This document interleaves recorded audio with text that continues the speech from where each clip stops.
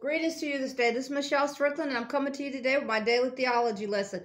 It's my daily meditation that I do. I record it and release it because maybe somebody else out there can get something out of it.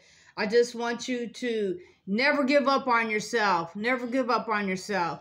If you have yourself, you have everything. You can always rebuild after that. You know, find your hope, find your love, find your joy, find your peace, find it. Never give up on yourself. As rough as it gets, I know it's hard out there for a lot of people. It's rough, it is. But never give up on yourself. Never give up.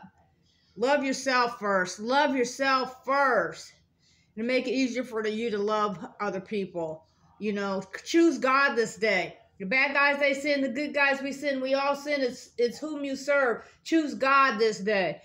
For those of you who are just tuning into my channel, I meditate on the three major religions: the Bible, the Quran, and a Buddhist text called The Shape of Suffering. And I'm reading everything cover to cover, every word, and I'm not going to censor it. I'm going to go kind of quick today. I'm really tired today, so I kind of look a mess. But I didn't put any eyeshadow on or lipstick today, but because I'm really tired. But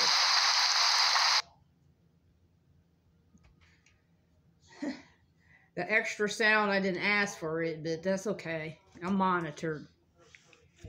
Anyway, I'm picking it up at I'm still in Matthew chapter. I'm at chapter 12, and it's a long chapter, so I'm not gonna probably read all the verses, and then I'll finish it up on the rotation on, I think, a Saturday. Anyway. At that time, Jesus went on the Sabbath day through the corn, and his disciples went and hungered, and began to pluck the ears of the corn and to eat. And when the Pharisees saw it, they said unto him, Behold, thy disciples do that which is not lawful to do upon the Sabbath day. But he said unto them, Have ye not read what David did when he was hungered, and they that were with him? How he entered into the house of God and did eat the shew bread, which was not lawful for him to eat, neither for them which were with him, but only for the priests? Or have you not read in the law how that on the Sabbath days the priests in the temples profane the Sabbath and the blameless? But I say unto you that in this place is one greater than the temple. But if ye had known what this meaneth, I will have mercy and not sacrifice, you would have condemned the guiltless. For the Son of Man is Lord even on the Sabbath. For the Son of Man is Lord even of the Sabbath day. And when he was departed thence, he went into the synagogue. And behold, there was a man which had his hand withered. And they asked him, saying, Is it lawful to heal on the Sabbath days? That they might accuse him. And he said unto them, What man shall there be among you that shall have one sheep, and if it fall into a pit on the Sabbath day, will he not lay hold on it and lift it out? How much then is a man better than a sheep? Wherefore it is lawful to do well on the Sabbath days. Then saith he to the man, Stretcheth forth thy hand. And he stretches it forth, and it was restored whole like the other. Then the Pharisees went out and held a council against him, how they might destroy him. But when Jesus knew it, he withdrew himself from thence.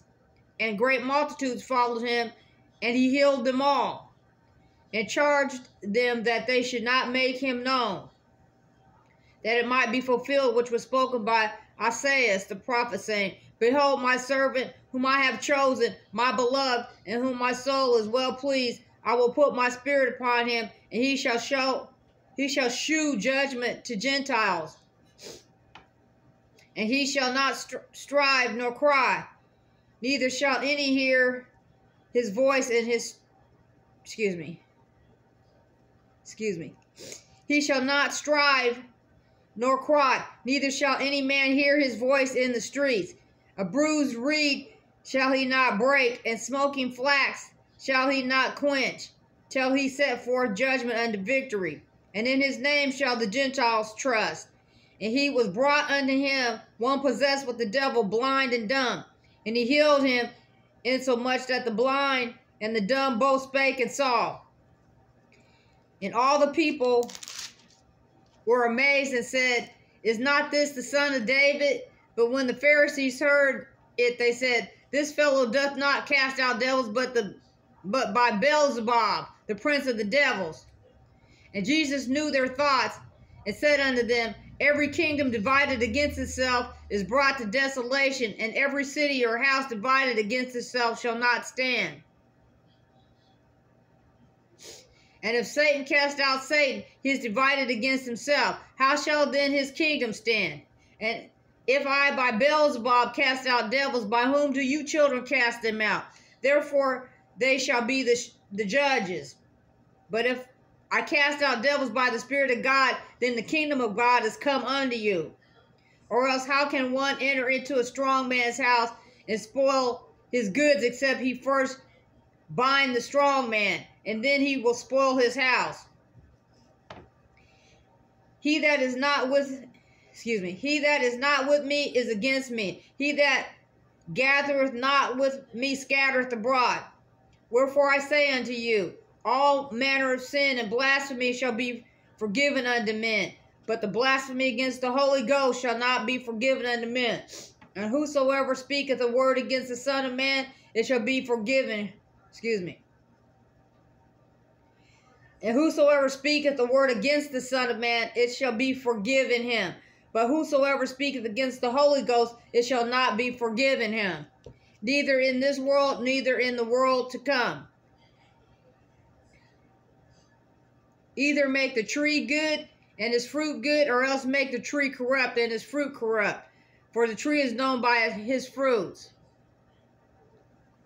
O generation of vipers, how can ye, being evil, speak good things? For out of the abundance of the heart the mouth speaketh. A good man out of the good treasure of the heart bringeth forth good things, and an evil man out of the evil treasure bringeth forth evil things. But I say unto you that every idle word that man shall speak, they shall give account thereof in the day of judgment. For by thy words thou shalt be justified, and by thy words thou shalt be condemned. That's serious, people.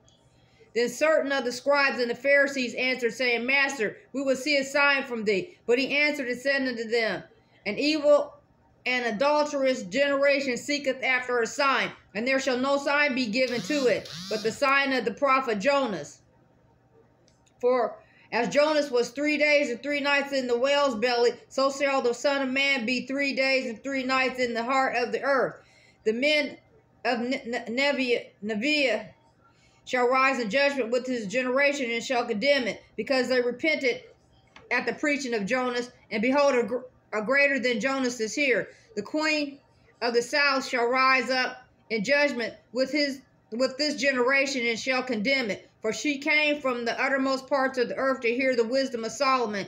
And behold, a greater than Solomon is here. When the unclean spirit is gone out of a man, he walketh through dry places, seeking rest, and findeth none. Then he saith, I will return into my house from whence I came out. And when he is come, he findeth it empty, swept, and garnished. Then goeth he and taketh with himself 7 other spirits more wicked than himself, and they enter in and dwell there. And the last state of that man is worse than the first. Even so shall it be also unto this, even so shall it also unto this wicked generation. While he yet talked to the people, behold, his mother and his brethren stood whereout, desiring to speak with him. Then one said unto him, Behold, thy mother and thy brethren stand without, desiring to speak with thee. And he answered and said to him that told him, Who is my mother, and who are my brethren? And he stretched forth his hand towards his disciples, and said, Behold, my mother and my brethren.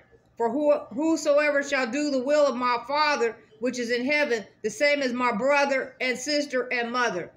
Remember to smile this day anyway, and reach out to one person at a time, one person at a time, one person at a time, okay?